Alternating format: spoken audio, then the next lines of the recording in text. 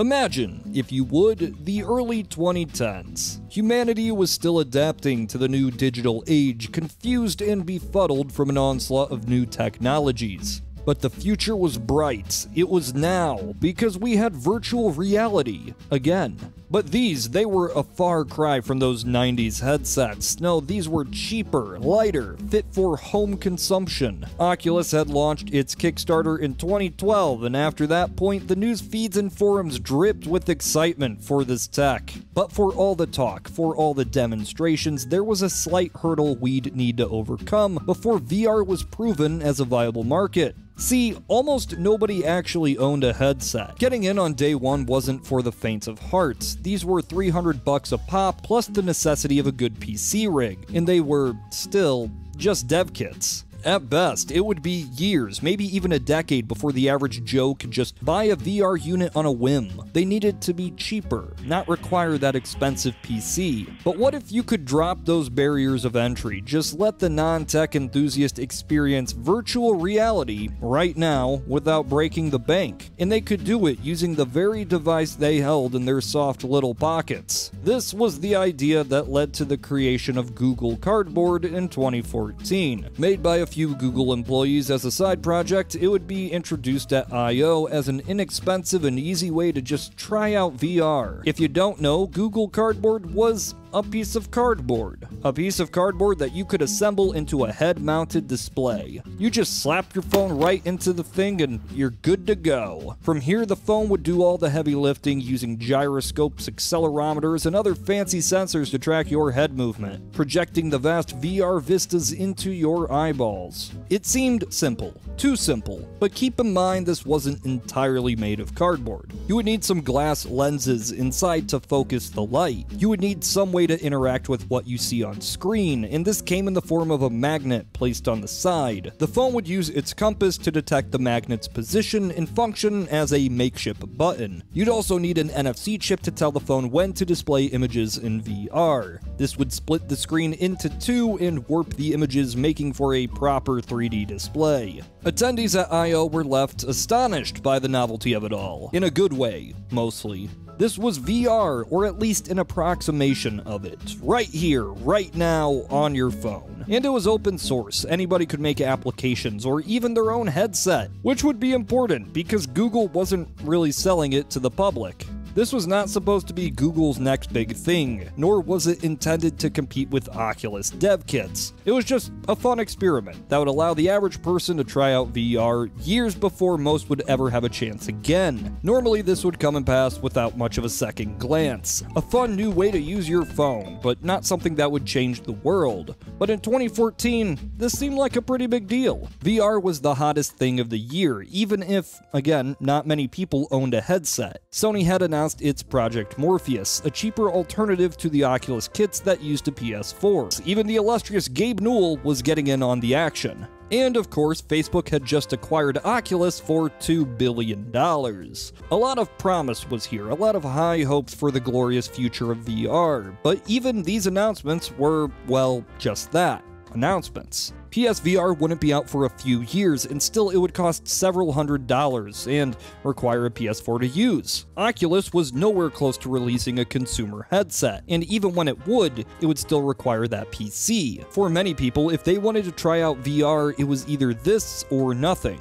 Well, kind of. Cardboard wasn't actually the first phone VR product. A few headsets based on the same idea had already been around for a while. Even in 2011, before the Oculus was making headlines, Hasbro had released this, the My 3D player. Even though it had many of the same features as seen on Cardboard, using the gyroscopes and accelerometers of iPhones and iPods of the time, it was never marketed as VR, instead jumping on the 3D train as 360 degrees in 3D. But whereas these were simply headsets with a few applications designed to work with them, Cardboard was something more. It was a platform, the new de facto standard for phone VR. Google Cardboard, for as much press as it received, didn't really set the world on fire in 2014. Developers hadn't made any applications yet because, well, it was just created. Since Google wasn't offering any headsets for purchase, third parties offered various kits, but not many seemed to be buying. And if you wanted to make one yourself, well, you'd need to make one yourself. Google didn't seem too keen on putting big money behind this idea. It was fun, okay? Let's move on. But later in the year, Samsung would strike back, and this was no joke.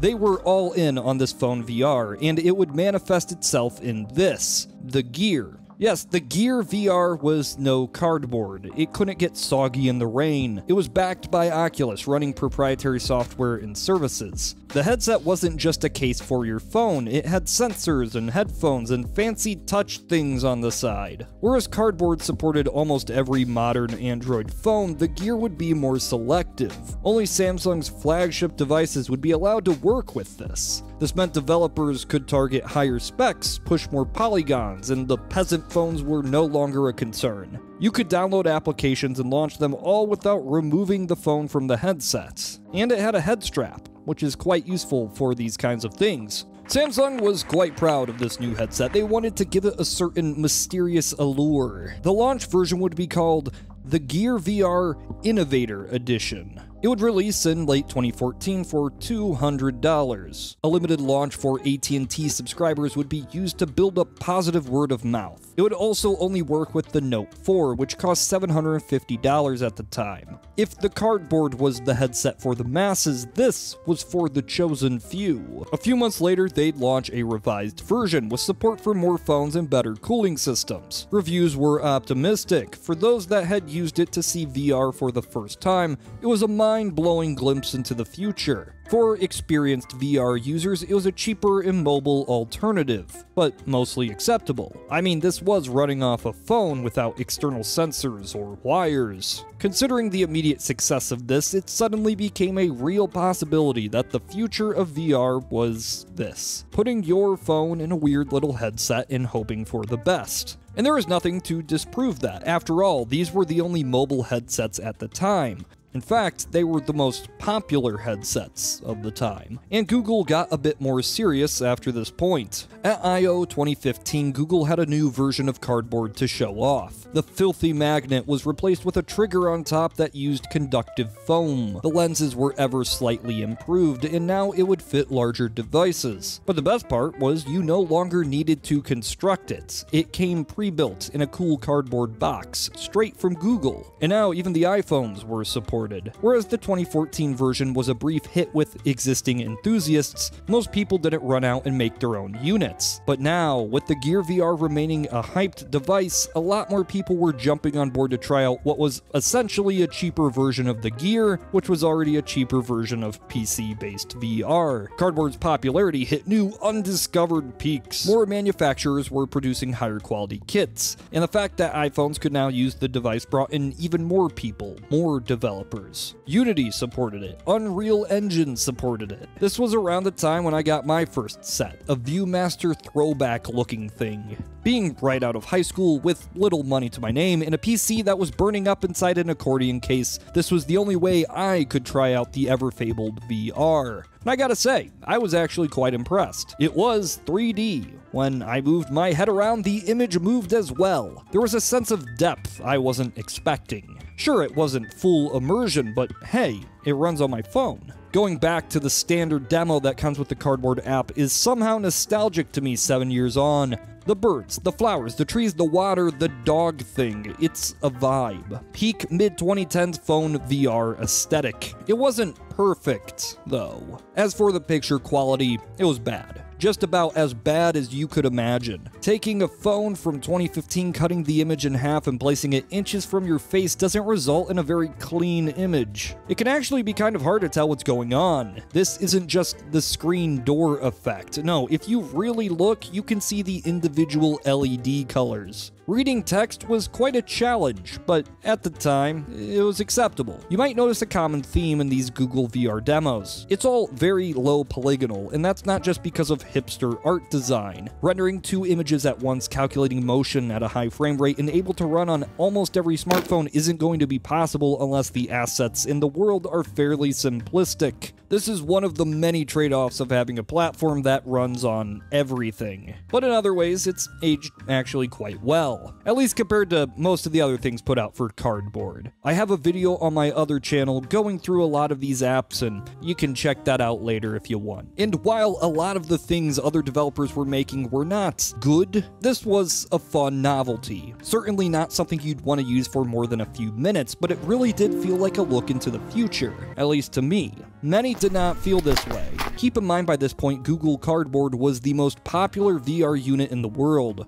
Most people's first experience with VR was on this, exactly how Google wanted it, and that might have been a mistake. See, some would argue, especially at the time, that Google Cardboard was really just a toy. While it was the most accessible VR unit, it wasn't a good representation of the technology. It was like trying to convince people that television is an amazing technology by showing them a still image of Alf on a 4-inch black and white TV. Only white noise spills out of the speaker. It's technically a representation of television, but you might be turned off the whole idea because of the experience. At the time, some would argue that the Gear VR was a far more proper VR headset, something that would give a better first impression. After all, the tracking was smoother, the applications more in-depth. Cardboard was arguably doing more harm than good, and I agree, but I don't think either of these are a good first impression. In fact, I think you could make a solid argument that neither of these are proper VR at all. Cardboard and Gear VR were different than the early Oculus dev kits in more ways than just the lack of controls and the expanded processing power. They lacked a fundamental feature of what VR is supposed to be. It's the difference between 3 degrees of freedom and 6 degrees of freedom. 3 degrees of freedom tracks rotational movement. On a headset, this means when you look around, the image on display can track where you're looking. In 6 degrees of freedom, a headset will track not just rotational movement, but positional. This isn't just about room tracking or being able to walk around. In a 6 degrees headset, when your head moves forward or backwards, left to right, it affects what you see on screen. In 3 degrees, the image stays completely still because only the rotation of your head can be tracked. The result is that these phone VR headsets feel like looking into a moving picture rather than an actual 3D world. And if you've used a modern headset and you try to go back to these units, you'll probably get motion sickness very quickly. And that's an issue. Cardboard, even with its new influx of users, had a hard time generating too much public interest beyond that initial novelty. People would use it for minutes and never again. After all, there's only so much you can do with the headset that has one button and makes you sick. But it turns out Google wasn't stopping here. There was a reason they were still investing in this VR project, and it was to set up for the launch of something that would go beyond Cardboard's limitations. Now, this is obvious, but a VR headset, it's something that you wear on your head. Yes, if Cardboard was the beta, Daydream was the final product. They came out swinging with what promised to be a comprehensive overhaul to how Google managed both VR and its place within Android. This was the real deal, or at least it was probably going to last longer than Cardboard did. This time things would be different. There would be strict minimum specifications that phone would have to meet to be Daydream ready. With this, applications would no longer have to accommodate for those low-end aging devices. The headset was actually a headset, made of cloth, built for comfort. It had a fancy controller, or at least fancier than a Cardboard button. It was motion controlled, but not the kind of motion control you might expect from a newer device. Again, it was 3 degrees of freedom. Rotational position was tracked, but not positional. Daydream offered a more cohesive user interface, closer to what the Gear VR had. Regardless, it was better than Cardboard's solution of just take your phone out whenever you want to switch apps. Daydream, from the moment it was announced, promised to be the new center of phone VR. Even Samsung, who had its own ecosystem to worry about, jumped on board. With Google's full backing behind this, there was a chance that this was the start of VR's mainstream success. But there was problems. There's always problems. Daydream, like the Gear VR, only supported select devices, and it wasn't a lot of devices. In fact, no existing phones would work with it, only upcoming flagship releases by a few partners. The devices would all have to share in more powerful processors, accurate sensors to detect motion, They would be on par with the Gear VR's offerings, but still, this was nowhere close to an Oculus or an HTC Vive or even a PSVR. Tracking was still limited to that 3 degrees of freedom. Sure, it would be better than cardboard, but this was no replacement for real VR. Daydream got quite a bit of attention when it was first revealed, but the good sentiments didn't last long. By the end of 2016, sales were quite low, because almost no phones supported it. Samsung Gear's VR, on the other hand, was selling well, and over the years was updated to support new phones, switch to USB-C, make it more comfortable, and increase that field of view. Daydream was cheaper, but only worked on a few brand new phones. Gear VR had more applications, an established lineup of devices, and had been supported for a good few years up to this point. Samsung was smart to back both, because whoever won, it really didn't matter. As long as phone VR was the future, they would be a part of it. But then a big ol' wrench got thrown in the mix. Something was coming. Something different. The Santa Cruz Oculus prototype was a big deal. It was a self-contained device that used various cameras to track you without external sensors and with that 6 degrees of freedom. And those controllers, they'd have that functionality as well. Visually, it wouldn't match the power of a desktop PC, but it would offer many of the same features. This was all still just a prototype though, there was no planned release date or pricing. But it was clear that whenever this kind of tech hit the market, it would be serious competition to both the Gear VR and Daydream. Much like before, there was no way to know for sure whether consumers would continue to adopt cheap VR headsets that used their existing phones, or if they'd want a slightly more expensive but real VR headset. So Google responded by trying both. In 2017, Google returned with a new Daydream model, solving a few of the issues that came before. Better cooling, less light leakage, and best of all, new colors. Still, only a few phones would support it, but that wasn't the star of the show. They would also announce standalone VR units that worked with the Daydream platform. 2, to be exact. One by HTC Vive and one from Lenovo. These standalone headsets would solve Daydream's biggest issue by adding that 6 degrees of freedom. They weren't releasing anytime soon, but it went a long way in showing that this underperforming platform wasn't going anywhere. Samsung was more content continuing to do the whole Gear VR thing. They couldn't really do a standalone headset because, well, Oculus was mostly making this thing, so they just added a motion controller. Around this time, many began to speculate that Samsung would leverage AR and the cameras of upcoming phones to move Gear VR closer to its PC counterparts. You can find quite a few interesting demos that used AR core to give basic positional tracking to newer Samsung devices. They were hacking in 6 degrees of freedom on a device that only supports 3. But these were unofficial. It's all very cool and genuinely impressive, but it wouldn't matter unless Samsung officially included this functionality in the next headset. And they didn't, ever. By 2018, new phones would be announced, and the Gear VR wasn't being mentioned alongside them. No support for newer flagships, or even a new model. While sales numbers were seemingly great, the best-selling VR unit that wasn't made of cardboard, there was a bit more to the story. Many of these headsets were given away for free when you bought a new device, whether you wanted it or not. Those that did get one, and decided to actually set up the Gear VR, didn't stay for long. We never got official numbers, but it was clear that user engagement was not there. As you can imagine, if Gear VR was having a hard time, Daydream was just dying. Sure, Google would still support it with new Pixel phones, but it was beginning to be more clear that this was on life support. No major updates were being announced for the platform, and for good reason. Phone manufacturers just didn't care about getting new devices certified with Daydream. Even years after launch, only a few phones supported the device, and the ecosystem was not growing.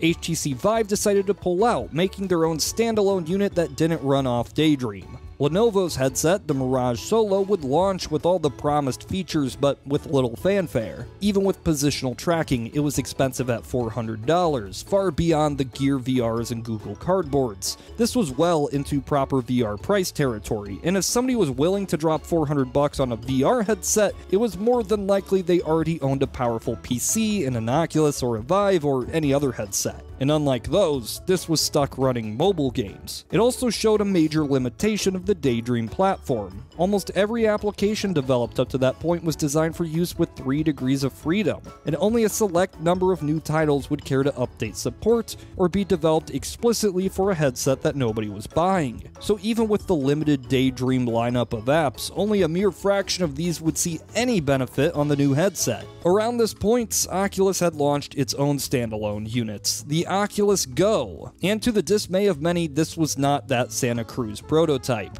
In fact, it was just a Gear VR with the phone part built in. It seemed like this was the death of Samsung's grand experiment. I mean, this was running on the same Gear VR services, still with no 6 degrees of freedom. A very similar controller to what Samsung had, running the same applications that Gear VR already had. It would be a few months later before that Santa Cruz prototype actually released. It was in the form of the Quest. The Quest 1, not 2. Remember that. Now, it would be easier for the story if I could just say that the Quest killed phone VR. After all, it was 6 degrees of freedom, both for the controller and the headset. Enthusiasts could connect it to a PC, this was real VR. But it actually didn't sell that well. The biggest issue was price. It was $400, the same as the Lenovo, which was far too much to ask the general public to pay for a technology they were unsure about. Especially since, for the last few years, this was what most people saw VR as. While I'm at it, I should mention one of the last phone VR units, and it didn't work on phones. Yeah, Nintendo, deciding to be quite late to the party, jumped in all of this at a less than ideal time. The old Nintendo Labo VR kit. While this isn't really phone VR, it operates off the same basic principles. 3 degrees of freedom. You hold up the device to your head and you get an approximation of VR. While the software had that expected Nintendo charm, it was still very subject to technical limitations. The cardboard in Gear VR looked pretty bad, but the Switch had an even lower resolution than the phones that were releasing at the time. And it's not the most powerful machine, so things are going to get a bit blurry. It was pricey as well, costing more than a Daydream once you bought up all the expansion packs. One interesting part I do need to mention is this elephant kit, however. This cleverly used the IR sensor on the Joy-Cons to allow for 6 degrees of freedom, but only for the controller, and only for specific games. Reviews were moderately impressed with what Nintendo was able to come up with, but software support was limited. Nintendo's VR efforts only ever extended to a few titles, and trying to play Breath of the Wild in VR ended up being a nightmare. Sales were meh, and in many ways, Labo VR was the swan song of this whole trend. By 2019, it was clear that the Samsung Gear VR was dead, and Google had stopped announcing support for Daydream on its upcoming Pixel phones. The newest version of Android would not support Daydream at all. Google would go on to say that there hadn't been the broad consumer or developer adoption we had hoped, and we've seen decreasing usage over time of the Daydream View headset. We saw a lot of potential in smartphone VR, being able to use the smartphone you carry with you everywhere to power an immersive on-the-go experience. But over time, we noticed some clear limitations constraining smartphone VR from being a viable long-term solution. Most notably, asking people to put their phone in a headset and lose access to the apps they use throughout the day causes immense friction. Daydream would be wiped from history. You can't buy it from Google's website. In fact, you can't use it on an Android device that's been updated in the past few years. The Gear VR suffered a similar fate, and in 2020, Samsung had announced that it was closing all VR services. In an ironic twist of fate, mere weeks after Google had announced the death of Daydream, the Oculus Quest 2 would launch, going on to be the most successful VR headset of all time. Not counting this piece of cardboard, at least. It turns out the masses were fine with VR. It just couldn't be this half-measured, cheap experience. But it also had to be cheap in the other way. I don't think any company seems too keen on returning to the phone VR fad. It was entirely of its time, a means to get this prohibitively expensive technology into people's hands without breaking the bank. Sure, over the course of half a decade, this might all seem like a failure, but a lot of developers and applications spawned from these weird little machines. Beyond that, I can't imagine this will have the most positive legacy. I don't want to sound too harsh, but in 10 years, will people even consider this VR? Like, is the Virtual Boy, a device that was marketed as a VR unit with 3D visuals and 0 degrees of freedom, considered VR today? Probably not. Surprisingly, it wasn't until 2021 that Google stopped selling the cardboard, which means it actually outlived its own successor. Even today, it still works on modern devices and remains an open source platform for mobile VR.